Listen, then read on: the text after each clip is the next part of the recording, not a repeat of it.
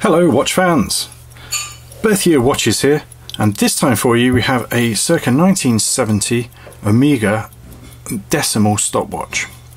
So you'll see that the dial around the outside is split into 100ths.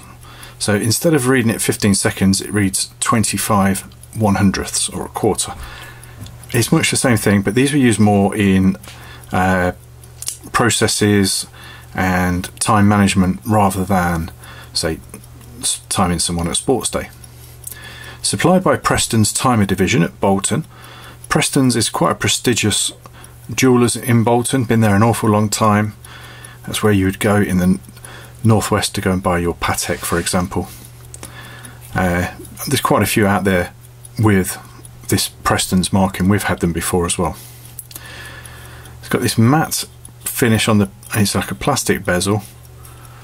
There are some engravings on the back, WS142, no idea what that was for. May have been a company, it may have been number 142 stopwatch, who knows.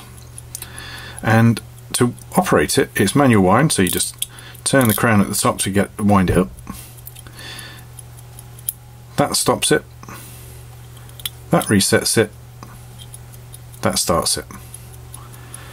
Simple as. You can also have what's called a flyback, so you can press that and it will start instantly back from 100. And you can do this up to 30 minutes. All working nicely, condition superb, a few light scratches on the case back, plenty of fingerprints from where we're filming, but an interesting addition to your collection, or potentially. Still, I love it when the bow is just got the same tension on as it would have been when it left the factory. You can see more on this at birthyearwatches.com, and then we've put a link in the comment below which we've pinned to take you straight there.